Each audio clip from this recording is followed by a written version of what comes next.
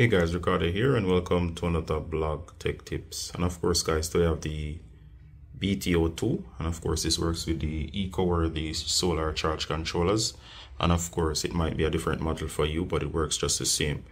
And of course it uses the Ethernet port using COM RS485 as communication. Alright, so today I'm going to show you the apps and how to connect them and how to actually get this thing working with the apps. I'll show you the official app and an additional app that I've gotten to work with it and how to actually troubleshoot the app.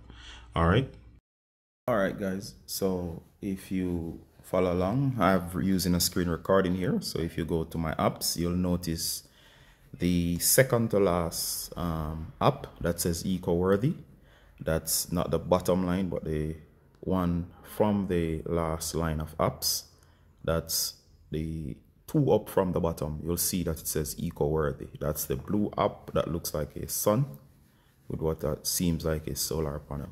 All right, so if we go and we launch the eco-worthy app, which is the app over here, you'll notice that the setup is quite simple. It will search. Once it searches, it will show you the Bluetooth devices available. It shows you by MAC address. Now I have two of them set up already. It's quite easy to set up. You just hit the setup button on the device and then add it as the manual shows.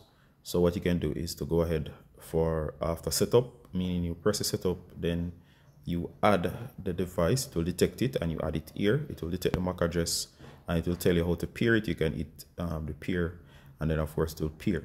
Now if you hit on the first option here, which is the Bluetooth device, it will then connect.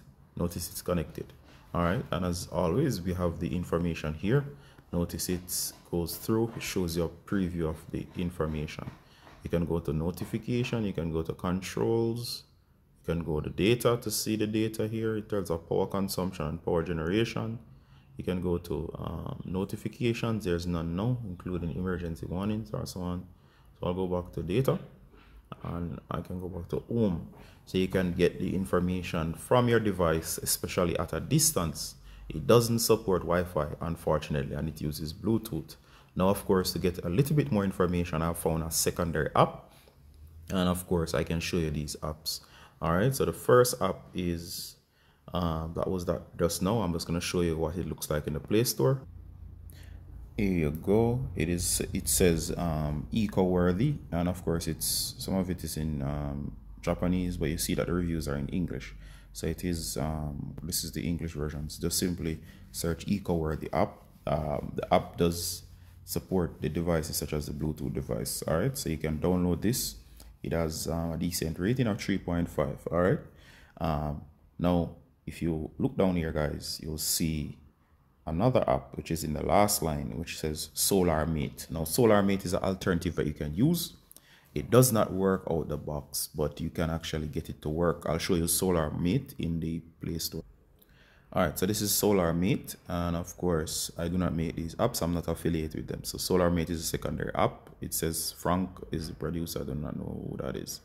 You can see the app here. All right, I like this one because it works and it gives me the setup, but there's a trick to it. I'll show you what to do. All right, so just as you saw earlier with the app, if you go ahead and try to launch SolarMate, it will come to this screen. It has cloud monitoring and it says here Bluetooth, and it shows you that it supports BTO2, which is the setup from earlier. If I hit Bluetooth, you notice it's empty. It should show a Bluetooth module. Now to fix this for eco-worthy devices, and this is a trick I have learned, thank God, it's quite simple. Now look, notice you see nothing here, and if you keep opening it, it will not show anything. So if you keep opening, it will show nothing. The only way I've found to that make it work is to go back to eco-worthy official app, the blue one here, and launch. And once you're in here, tap on the Bluetooth device, allow it to connect. As you see here, do not close, simply minimize. Once you minimize, go to the SolarMate app and launch, and there it is. If at any time I close the official app, it will stop working. So in my experience, this is how I got it to work. So once it connects and you have it open in the background, and I'll show you if you try to close it, Say for example, if I close this out like this, notice that it will disappear. Notice it is gone. So to get it back, simply keep this one connected and launch. That's the only way, and that's the fix for it. And SolarMate here, see, it has come back. So you have to keep it open. If you have multiple installations, open the other installation to get this to show up. And this is the preferred app for me. I like it, gives more detail. Notice it, so it shows charging at the top there. It shows you everything in a neat format. It shows you the battery capacity. It shows you the voltage, and you have these nice controls down here. Sometimes it might bug out, but it does relaunch. You go to data, it will populate the data. It's a great app.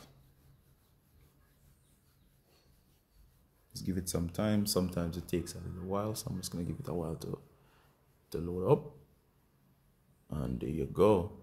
So, oops, sorry, it does fail. So I'm going to refresh.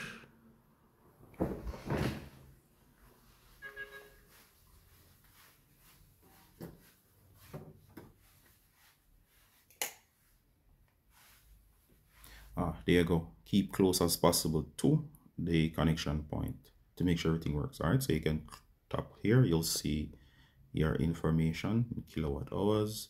If I go back to the historical data of consumption, you'll see that we have monthly reports, generation, and so on. Quite nice. And if you set it up properly, you can go to program. You can see the various programs. It will show you how to configure. You can go to general to set up your device. You can do to load to show you how much load that was used. You can go to battery to get data detail, and you can see how much is generated, and you can even see how much money you have saved if you put in the unit rate at which your power provider gives you electricity at. It will show you how much you have saved in terms of power. Alright, so the kilowatt hours. Alright, so I'm going to end the tutorial here. I hope this was useful. As always, recorded from Blog Tech Tips. And bye till next time. Bye.